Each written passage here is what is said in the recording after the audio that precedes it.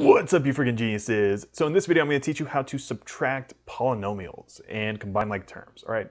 So as you can see here, we have the problem in parentheses, 6n squared minus 9n minus 3, and then minus this other thing in parentheses, 2n squared plus n minus 5, all right? So the first thing you're going to do is actually drop the parentheses. So starting here, we're going to have 6n squared minus 9n minus 3. And then here, we're going to do two things, actually. We're going to drop the parentheses, but we're also going to change the sign on all of these terms, okay? So as you can see, we have a positive 2n squared right here, right? So then it's going to turn into negative 2n squared, okay? Here, we have a positive n. So down here, it's going to become negative n. And then here, we have a negative 5. So down here, it's going to turn into positive 5, okay? And the reason we do that is because, well, you see this minus sign right here, right? So what we're actually doing is distributing it into this set of parentheses. So we're distributing this minus sign to this first term, to the second term, and to the third term. Because this minus sign, it's really like there's a minus 1 out here, okay? So if you take negative 1 and multiply it by 2n squared, you're going to get negative 2n squared, right? If you multiply negative 1 times n, you're going to get negative n. And then lastly, negative 1 times negative 5 is positive 5, right? So that's why the shortcut way is literally just make sure you change all the signs when you drop the parentheses, okay? That's super important, okay? Now, the next thing you're going to do is combine like terms.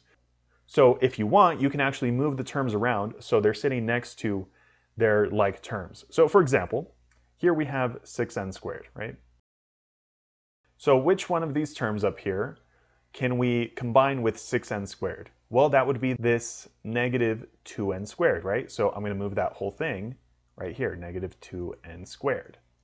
Okay, so we're done with 6n squared and negative 2n squared. Next we have negative 9n, right? So negative 9n. So out of the remaining terms, which one can we combine with negative 9n? Well, that would be negative n, right? So we'll write that one next. Okay, so done with negative n, done with negative 9n. And then lastly, we have negative 3 and positive 5, right? The numbers. The numbers always go at the end. So negative 3 plus 5. Okay, so now it's a little easier to see what we're going to be combining, right? So let's start here on the left. So 6n squared minus 2n squared. Well, 6 minus 2 is equal to 4, right? And since we have an n squared here and an n squared here, you just keep the n squared, okay? Now coming over here, we have a negative 9 minus n, or 1n, right? So what's negative 9 minus 1? Well, that would be negative 10, right? And then since we have an n here and an n here, you just keep the n. Okay, and then lastly, we have negative 3 plus 5, which is equal to positive 2. Okay, so is there anything else we can combine together? No, because you might be seeing, well, we have an n here and an n here. Can we combine those? The answer would be no, because in order to combine like terms, they have to have the same variable, which they do right here, right? They both have n's, but they also have to have the same exponent, which they don't, right? This one has a 2, this one has a 1. So you cannot combine those, all right? So again, the most simplified answer right here would be 4n squared minus 10n plus 2. So there's your answer. Okay, and last thing I want to mention is when you do write your answers, make sure they are in standard form. So that just means your exponents are listed from biggest to smallest. So you can see we already did that, right? Because this term right here has a 2. This term right here technically has a 1 right there. And then the numbers don't have anything. That's why they go at the end, okay? Whew, okay, take a breath. Not you, me. Talking too much. All right, let's do one more example. All right, so here you can see in parentheses, we have 10s cubed minus 20s, and then minus these set of parentheses, which has negative 5s to the 4th plus s minus 8. All right, so again, first step, kind of first two steps, is going to be dropping the parentheses and also changing all of these signs, right? So this is going to look like 10s cubed minus 20s. And then here, we're just going to change the signs. Okay, so negative 5s to the fourth turns into positive 5s to the fourth.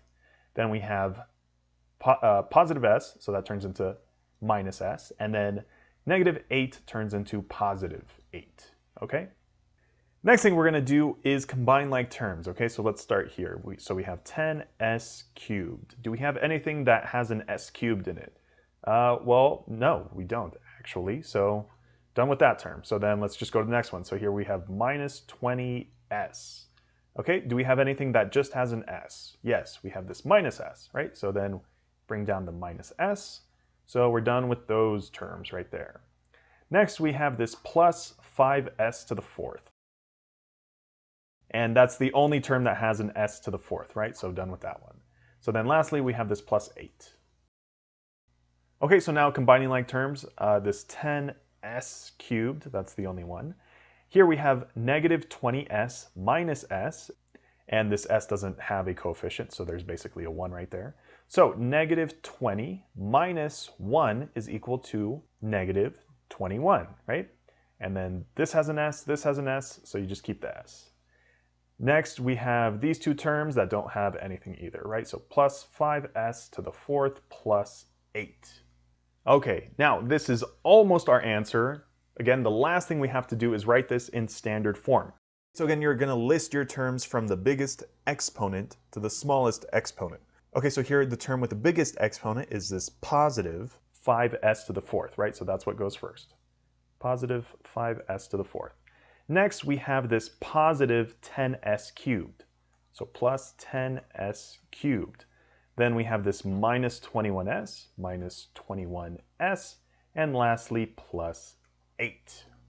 Okay, so all your babies are combined, everything's simplified, listed in standard form, so this is your answer.